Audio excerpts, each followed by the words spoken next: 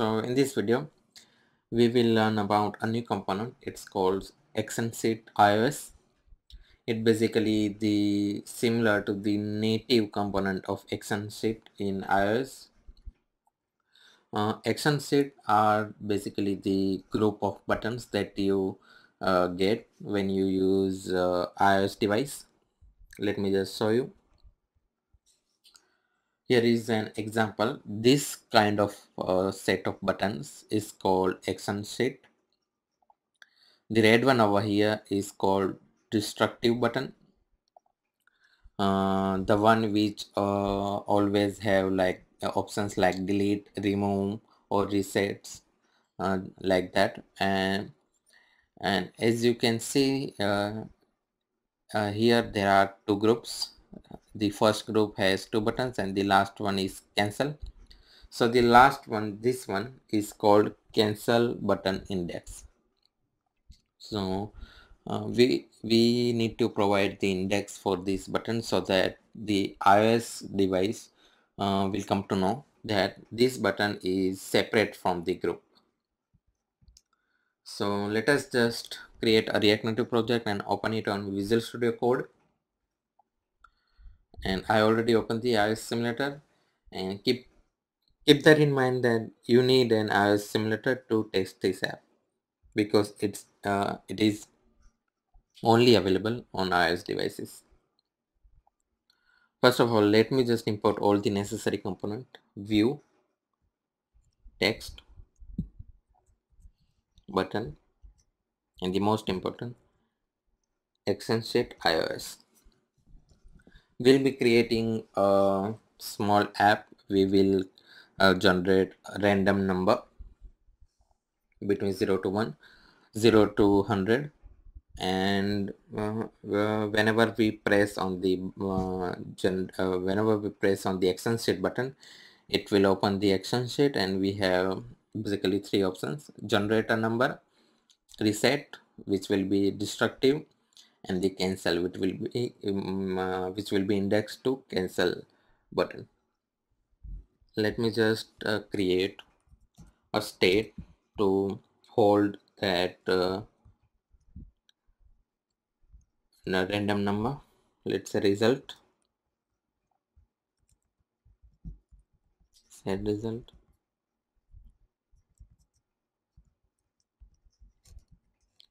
use state,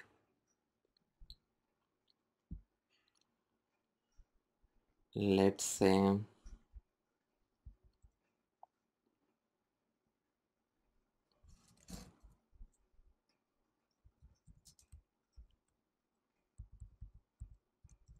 random number.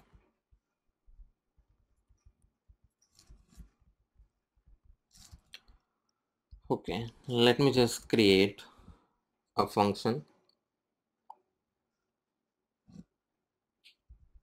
on press.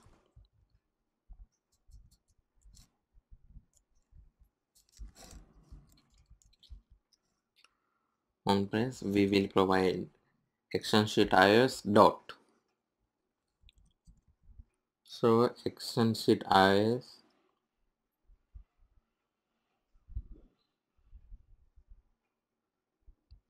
with options. Here we provide all the options that we need to display on the action sheet. We can create multiple buttons.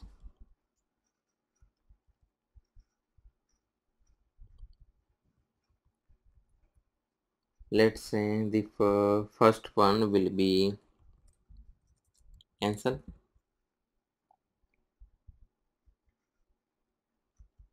Second will be generate number, and third one, let's say reset, to reset.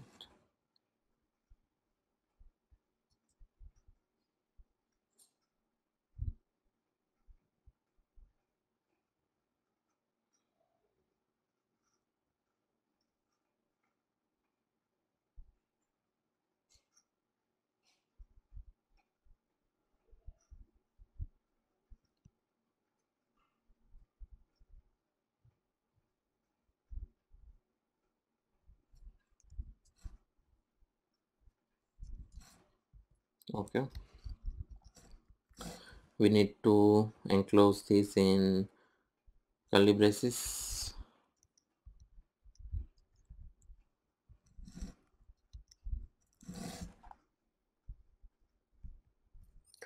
Okay, now the destructive button index. The destructive button index will be this one, reset. So 0, 1 and 2. So the index number will be 2 because the destructive button will be in red tint color. And cancel button index, it will be this one, cancel. So index will be 0 and this will be separate from the group. Then we can provide user interface style, either light or dark. Let's say dark. If you do not provide this, it will based on the system. You can also provide title. Let's say generate number. You can also provide message. It will be displayed under the title.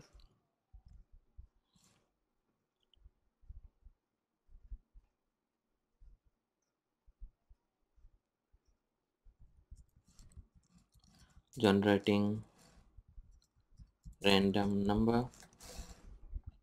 Okay, now button index.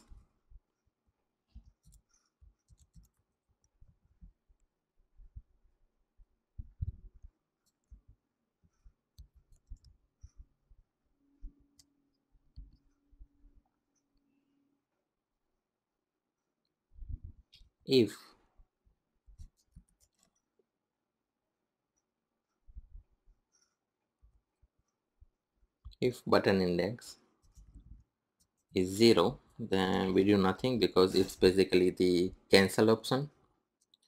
It just you are exited from the action sheet.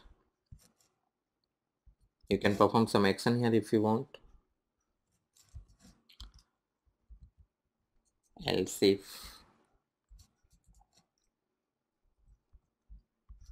button index is, let's say, 1, then this generate number, then we will generate a random number. Set result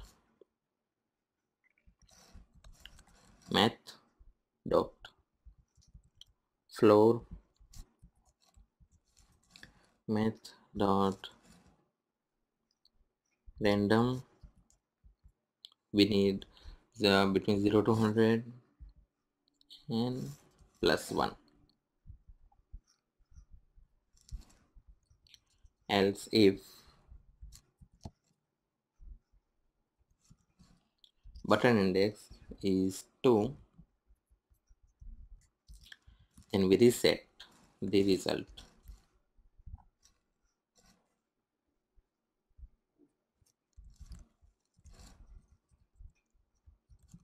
random number.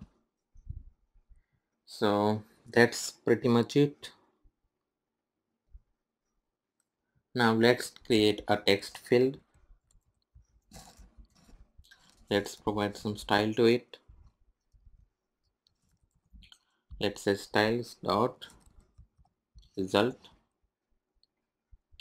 Here we display result.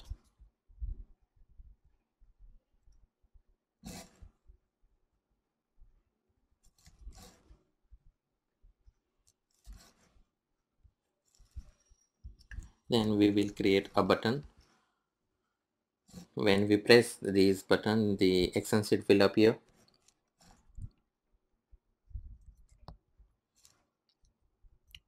On press event, we just called on press function.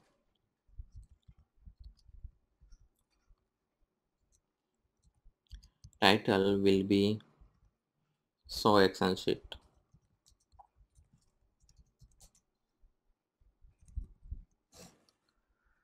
Okay, now let me just do some styling for result. Font size, let's say 20.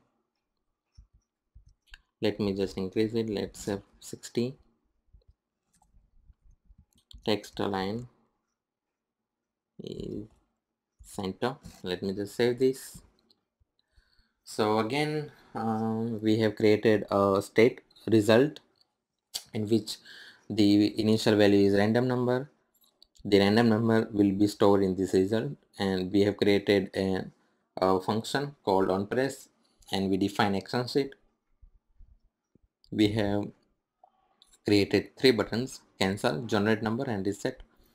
Destructive button index is 0 because reset is our destructive button, so it will come in red color. The cancel button is 0, which means the first button, it will be separate from the entire group, and the title is generate number, and we provide the message. And if user press on the first one, let's 0, then nothing will happen because it's basically the cancel. And if a user press on the index number 1, that means generate number, then a random number will be generated and assigned to this result state. The last one is the reset, and we have created a button and a text to show the result. So let me just save this and see if it works. So it works perfectly. Now let me just click on this. As you can see, we have three buttons: generate number, reset, and cancel. We have our title and the message. So if I click on the cancel, it will simply disappear the action sheet. Let me just click on this again. If I press on generate number, as you can see, it works perfectly fine. We are getting a random number between 0 to 100. Let's say reset random number.